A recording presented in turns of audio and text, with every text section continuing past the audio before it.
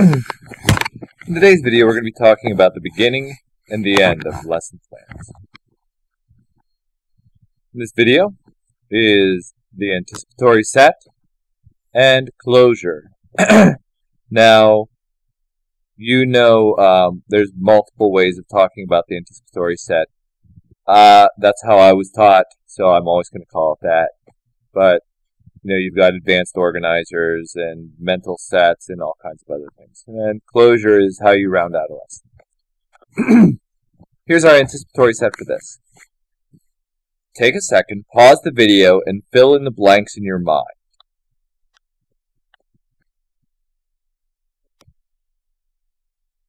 Okay, now that you've unpaused the video,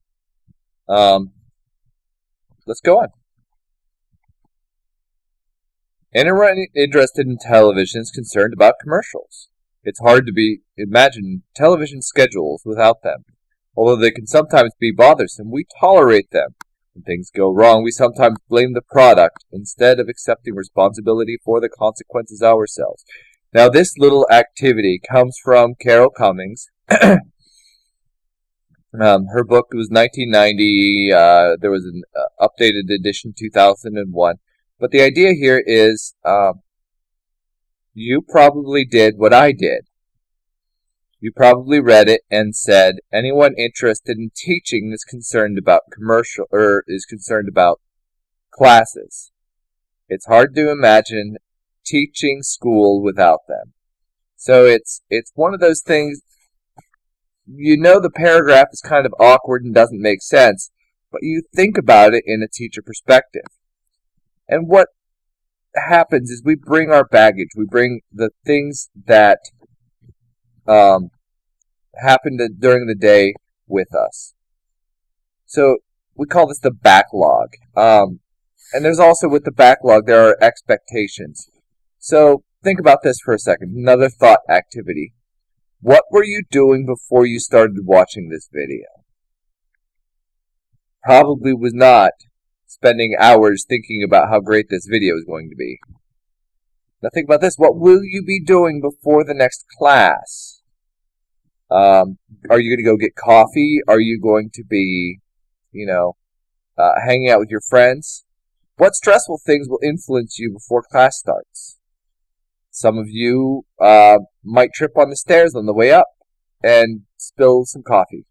Or you might get an email from a friend that they're going to move away and you're not going to get to see them again. All of these things are consuming your attention. And you also have a set of expectations. Class is going to be boring or exciting or whatever. What we're trying to do is we're trying to alleviate a backlog and create expectations through the anticipatory set. Now, good anticipatory set, or mental set, or advanced organizer, or whatever it's called, and many schools call them a variety of different things, is designed to help your students shift gears and focus on today's objective. And I like the analogy of shifting gears here, because if you've ever driven a standard, if nothing helps you shift gears in the standard, you get a lot of grinding and groaning, and maybe you never actually even get into the gear you were trying to. But if you use your clutch to help you shift gears, then you can slide into gears really easily. So the anticipatory set is much like a good clutch. So questions to ask yourself. What is the objective for the day? I might have a whole bunch of objectives for the lesson, but what's the overarching whole objective for today? What activities are included in today's lesson? So I have my outcome that I'm expecting. What are the students going to be doing to get to that outcome? What are the key concepts the students need to know? So we have our final outcome. How are we going to get there conceptually? And finally, how can I connect today's learning to the students' lives? You always want to be hitting as many of these as possible.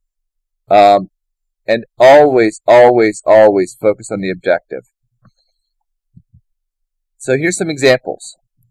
Dump trash on the floor and investigate it. So with this example,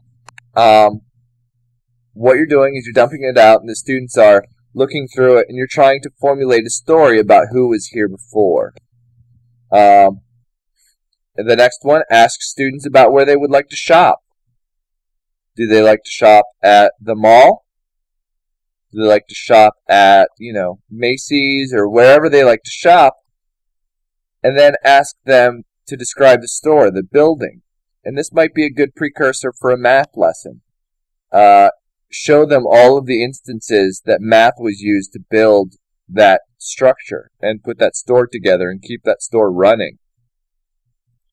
You can also review the main idea from yesterday or the previous class if you don't meet every day.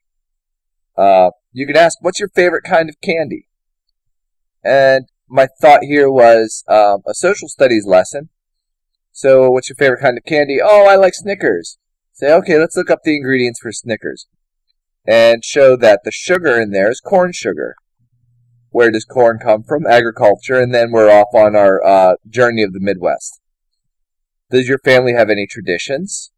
This could be a good thing near the holidays. So Thanksgiving and Hanukkah, Kwanzaa, Christmas, all of those things. I'll talk about those traditions and explore where do traditions come from? How do people express those traditions in literature?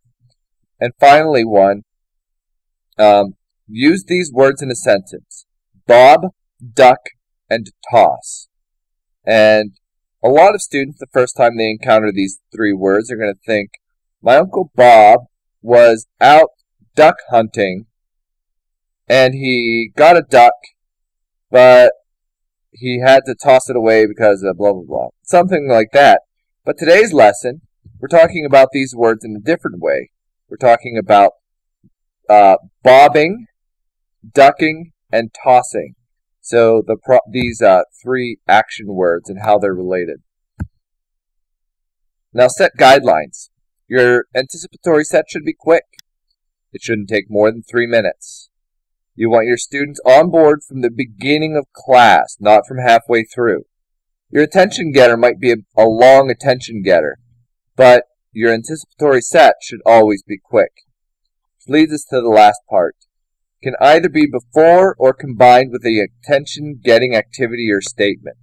So if you're going to be doing something to get the students' attention for class, your anticipatory set should either be part of that attention-getting or already done. So, for example, maybe you want to review yesterday's lesson and then pop a balloon to talk about air pressure. Popping that balloon is going to get a lot of attention. The anticipatory set gets the students all prepared for that attention getter. Now we're moving on to closure. If you'll remember the beginning of the semester, I talked about the magical door that is the door of the classroom. It only works one way. Once you go out the door is when it works. And what it does is it magically erases everything from your mind that happened for the previous 45 minutes or hours or however long you were in that class. The magical door erases everything. And part of the way it does this is through the world crashing back down on you. During a good lesson, you're not focused on what's happening outside. You're focused on what's happening around you. You're focused on learning. You're focused on engaging new ideas. Well, you go back out the magical door and all of a sudden your friends are saying, hey, Billy's looking for you. He's going to beat you up. Or, oh, did you see Susie? I think she was looking at you. Or, oh, don't forget your mom said you got to go to the dentist today. Whatever it is. All of that comes crashing back down and just wreaks havoc with your ability to remember what's going on in class. So to overcome the magical door, you need a magical soldier. Now the magic soldier is closure. And what this does is it helps to validate what happened in class so that your students will be able to remember what happened and it'll increase retention. Closure is really a reflection on learning. What did we learn today in class? It can also be check for understanding. So maybe in a math class you put up a problem on the board that the students should be able to solve if they understood everything you talked about. It might be a moment of making connections to prior learning. Say, okay, now that you're experts at historical inquiry, what does it remind you of? Does it remind you of anything you've done in any of your other classes? Organize learning into something meaningful. So, let's say we're talking about sides of 3D shapes. How do we make meaning out of that? How do we put everything together at the end of class so that it makes meaning? And finally, it can just be a summary of ideas. So, tell me 3 things you learned today in class, or write a summary about everything you learned in class. Here's some examples. For Cornell notes, write a summary of today's notes. You can do something like name 2 things you learned today, and then go around the class or students write down something. You can do ticket out the door. You can ask the students to answer the question or finish the sentence, something I'm excited about is, or the kind of converse is something I still have questions about, blank, blank, blank. Name something you learned today. This is different from the first one because it's a verbal response.